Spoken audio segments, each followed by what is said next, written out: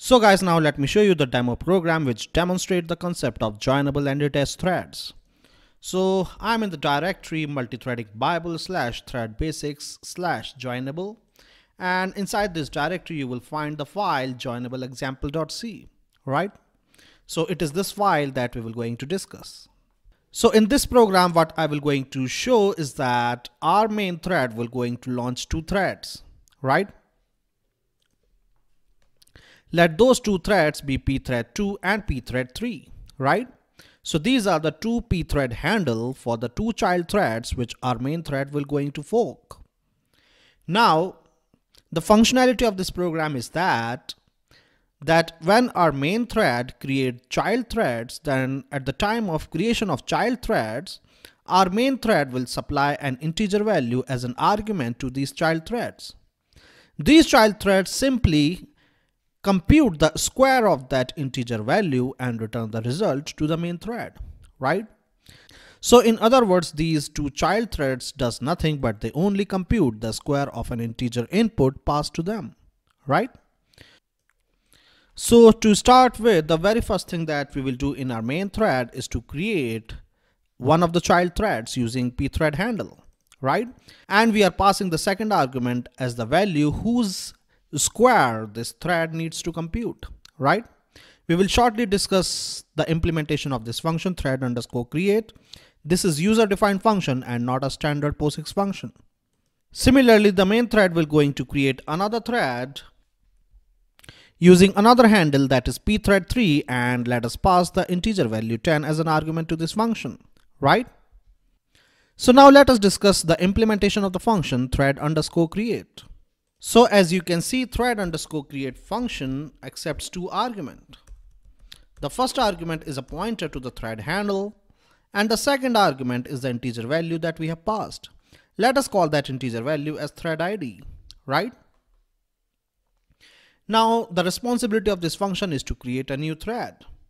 Now we need to take a variable of type pthread attribute t, right? This variable is used to specify the properties of the new thread which we are creating, right? Since we are going to create a joinable thread, to specify the properties or attributes of the thread that we are going to create, the POSIX standard provides us the API pthread attribute setDetachedState. This API is specifically used to specify whether the thread that we are going to create is a joinable thread or detached thread, right? So in this API, simply pass the address of the attribute variable and pass the flag which states whether your thread is a joinable thread or detached thread, right? So POSIX standard provides this constant value which is pthread create joinable. If you want to create a detached thread, then in that case you should have specified the value pthread create detached, right? So depending what you pass as the second parameter to this attribute, the new thread that you are going to create will be joinable or detached. So this function simply sets whatever value you specify as a second argument in this attribute variable. Now you don't have to worry about the inner definition of this attribute variable. You just simply have to pass the address of this variable as a first argument to this function, right? And now we are in a position to invoke an API pthread_create in order to launch a new thread, right? So line number 41 is a fork point, and let us create a thread, pass the thread handle for which you are creating a thread, pass the attribute which we have specified as joinable, pass the thread callback function which we will going to specify shortly, and pass the argument to the function. Now the argument to the function is nothing but it is a integer number which we have passed as a second argument to thread create function. And as I told you that we should always pass the heap memory storage or static storage as an argument to the function. So it is for this reason that I will going to take a heap memory to store this integer input, right? So here I am passing the address of the heap memory and not the local variable, right? So line number 44 is a fork point and it will going to create a thread which will start execute in the function thread function callback, right? Now let us discuss the implementation of this thread callback function. So in the thread function callback, as I said, that the only meaningful work that the child thread will going to do is to compute the square of the input which we have passed as an argument to the thread, right? So let us extract the argument which we have passed to the thread callback function, right? And since we have read the value of this argument into a local variable, there is absolutely no need of this argument anymore. We can free this memory, right? And now let us allow this thread to actually consume some time in its execution, right? You can follow any logic, but what I will going to do is that I will simply create a loop and I will simply print some message which will indicate me that this thread is doing its work, and I will do a sleep of 1 second, and I will make sure that this thread execute in a loop as many times as the number integer that you passed as an argument to this function, right? So all this logic is for the purpose to simulate as if the thread takes some finite amount of time in order to do its job, right? And after it has completed its job, the thread has to return its result. So result of the thread should always be returned in a heap storage. So it is for this reason that I have malloc the memory in which I will going to store the square of the integer, right? So remember, the thread ID was the integer number that we passed as an argument to this thread. And I'm simply computing the square of this number and storing in this result variable, right? And result is a pointer to the heap storage. Now this thread function should return the address of this heap storage, right? It can do so by simply typecasting this storage pointer as a void star, because the return value of the thread function is always void star, right? So you can see that this is the implementation of this function, and in this function we simply choose to spend some finite amount of time which will mimic as if the thread is doing some work, and then we simply compute the square of the integer and we simply return this integer as a result, right? So now coming to the main function, you can see that we have now created two threads. The first thread will spend 2 seconds while doing its work, while the second thread will spend 10 seconds while doing its work, right? After 2 seconds, the thread 2 will going to terminate, and after 10 seconds, the thread 3 will going to terminate, right? So now let us see how to ensure that our main thread, which is a parent thread of these two child threads, will going to join these two threads.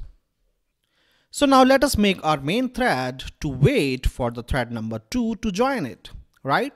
It simply means that our main thread has to invoke an API pthread_join, right? And it has to pass the handle of the thread number 2, that is pthread2. And now in order to collect the result from the thread number 2, the second argument of the pthread function is used to collect the result which is returned from the child thread.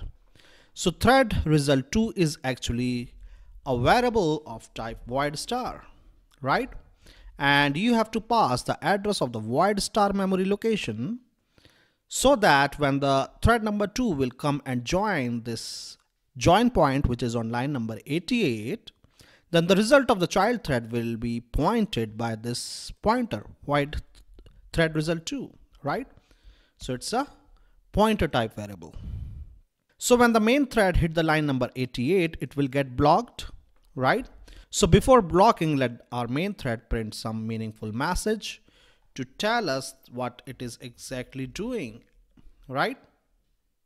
So I'm simply printing a message that our main thread is blocked on the pthread join API for thread number 2, right? So main function blocked on pthread join for thread number 2, right? Now our main thread will execute the line number 93 only when the child thread pthread2 has completed its execution, and has joined our main thread at line number 91, right? pthread join is a blocking API, remember, and main thread will stay blocked until the child thread pthread2 join our main thread, right? So when our main thread will get unblocked at pthread join function, the result returned by the pthread2 will be available in this memory location, right? So let us see that what is there in this memory location. Always check whether the return pointer of the child thread is null or not, because a thread may return null, right? And in case if it has not returned null, it means that it is some meaningful memory with some meaningful contents. So now let us print the content which is returned by the thread 2.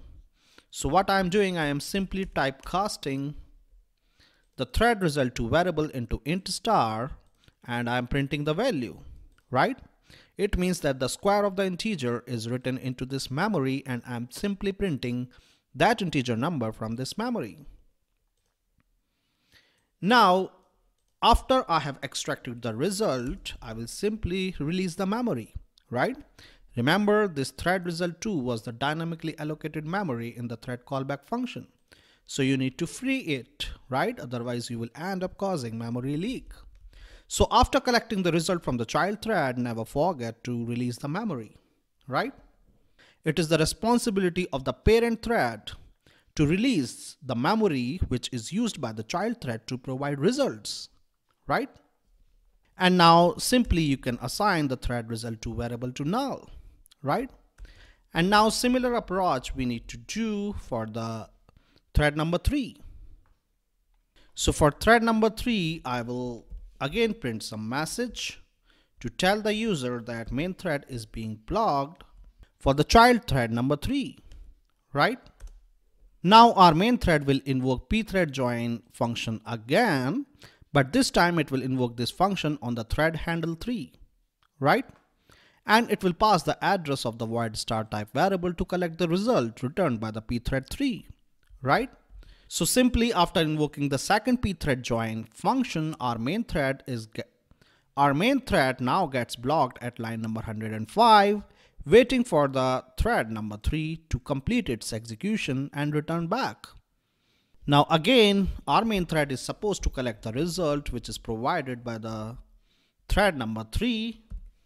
So it means that we will going to follow up the same logic, and we will try to read the integer value which is returned by the thread number 3, right? So this completes the implementation of our demo program. So you can see that things are pretty much simple and straightforward. So in this demo program, what I have done is that from the main thread, I have created 2 child threads, right? And these 2 child threads simply computes the square of the integer value which is passed as an argument to these threads, right? And this main thread first wait for the thread number 2 to join, and when thread number 2 comes back and join the main thread, then main thread collects the result provided by the thread number 2, right? After that, our main thread waits for the thread number 3 to join, right? And once the thread number 3 comes back and join the main thread simply collects the result which is provided by the thread number 3, right? So the same thing is depicted in this diagram. We have a main thread. It has created 2 threads, thread number 2 and thread number 3. At join point J1, our main thread is waiting for the thread number 2 to join. And at join point J2, our main thread is waiting for the thread number 3 to join, right? So guys, I'm going to run the demo program, and the expectation is that the thread number 2 must execute for 2 seconds, and on termination it should return value 4 to the main thread, right? And thread number 3 must execute for 10 seconds, and after its termination it should return the value 100 to the main thread, right? So you can see that when I run the program, our thread number 2 runs for 2 seconds and then it returns the result 4 to the main thread, right? When you run the program, you can see that the main function or the main thread gets blocked at the first pthread join call, right? That is, it is waiting for the thread number 2 to join. While the thread number 2 does its work for 2 seconds, and then it gets terminated and returned to the main thread to join the main thread, right? And when the thread number 2 joins the main thread collects the result of the thread number 2 and it just print the result which is returned by the thread number 2, right? Now here you can see that because the main thread has been unblocked from the first pthread join, the main thread then resume its execution beyond the first join point and then it gets blocked on the second join point, right? And while the thread number 3 execute for a few more seconds, when thread number 3 comes back and join the main thread collects the result of the thread number 3 and print it, right? And after that our main thread terminates as well. So now in this program, if I ask you one question, what would have been the scenario if pthread number 2 was made to run for 10 seconds and then pthread number 3 was made to run for 2 seconds, right? So I would request you to change these values and try to understand by observing how your program behaves when you made the child threads to wait for different amount of time intervals, right?